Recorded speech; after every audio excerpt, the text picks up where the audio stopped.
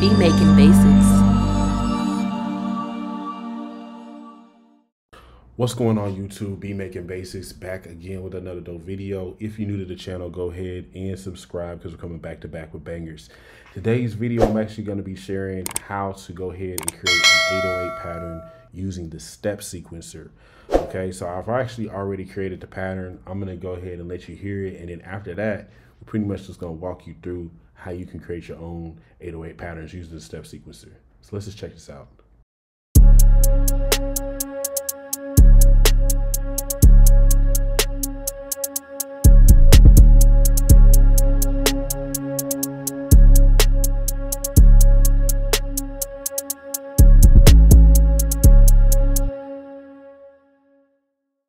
So I kept this melody super simple, as you can hear. I just really wanted to highlight the 808. I am gonna probably go ahead and finish this beat out later on, but let's go ahead and actually talk about what you could do to make your own, 808 patterns using the step sequencer. So first of all, you obviously want to click on this guy right here. This is your editor, the one where you see the pencil at the top, and then from there you're gonna scroll over till you see step sequencer, and then this is your step sequencer. Now, first thing I would recommend doing is actually go ahead and go over here to the far right, click on 16 steps, go to 64 steps instead. It's going to give you more flexibility. Basically, these boxes represent 2 bars each. So like, for instance, this would represent 2 measures, and then this would represent the other 2 measures. So what I would say to do is just come over here and take the loop, put it over 2 measures, get the pattern straight there, and then come over here and get the pattern straight there. Now, before you can do this and really get cooking, you want to make sure that whatever your melody, is in, or the key that the melody's in, that the 808 matches.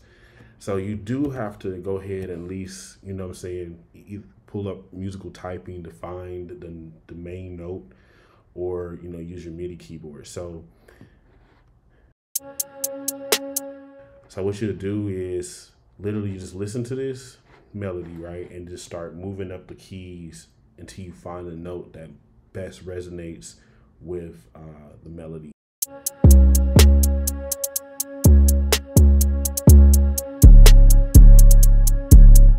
All right, so cool, we found that pretty quick.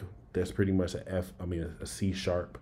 So once we know that, we can come over here, and then we're going to want to take this root note and then change it. So we're gonna go C sharp, C3. These represent octaves of the keyboard.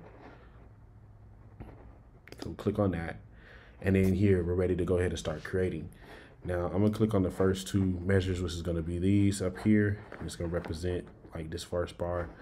And what you're gonna want to do is click this little guy right here, this drop down. You'll see these options right here. You have velocity, gate, and tie. Tie is actually gonna be one of the main tools we're gonna be using. And then instead of going with gate, you can go with note, and instead of velocity, you can go with repeat. And basically, between using these 3 options, we can make some pretty dope 808 patterns. Now you see this little white line that goes right here.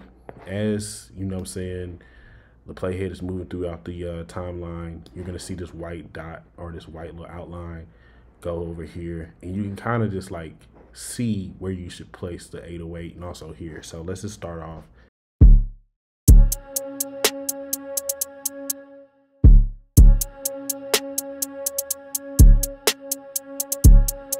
That's pretty much what you're gonna get if you, start off with making an 808 pattern in Logic Pro 10. The tie option is what's gonna actually make sure the 808 drags out. So what you'll do is take this and just click on it, and then just drag it as long as you want the 808 to.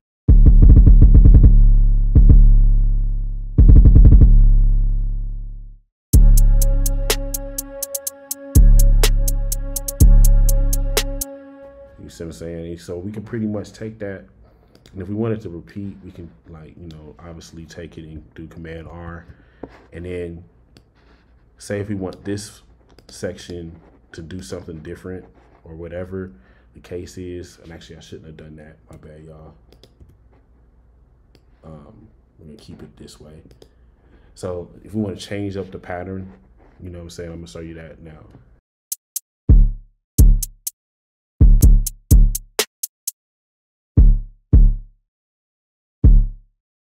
So cool.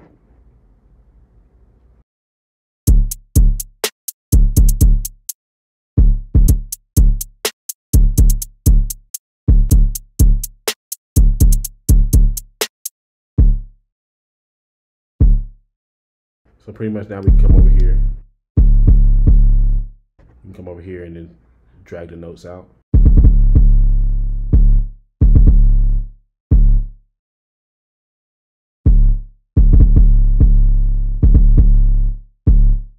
And now we have this more detailed pattern here.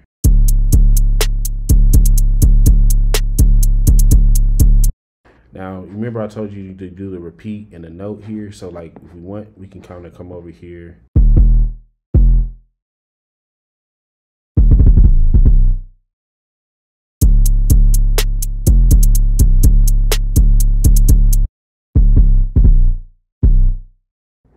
And then you can come over here with the repeat and do some stuff.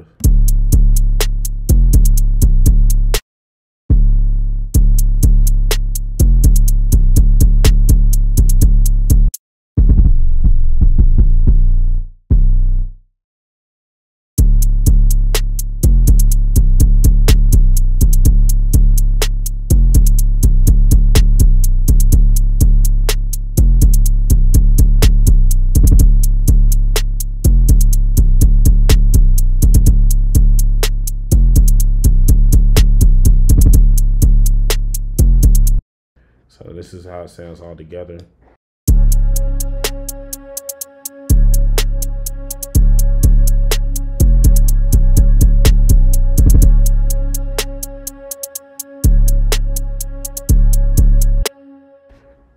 And then pretty much just using these different tips, you can come in here and move things around and, you know, make any type of adjustments you need to.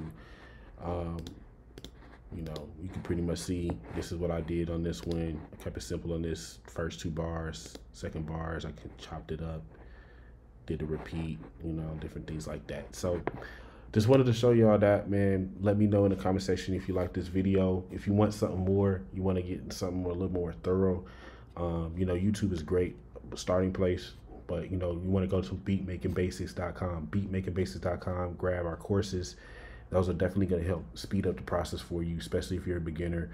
And we also have loop packs and drum kits and mixing templates. So all things designed to help you as a producer, you know, improve your skills faster. So check all that stuff out, and I will see you in the next video.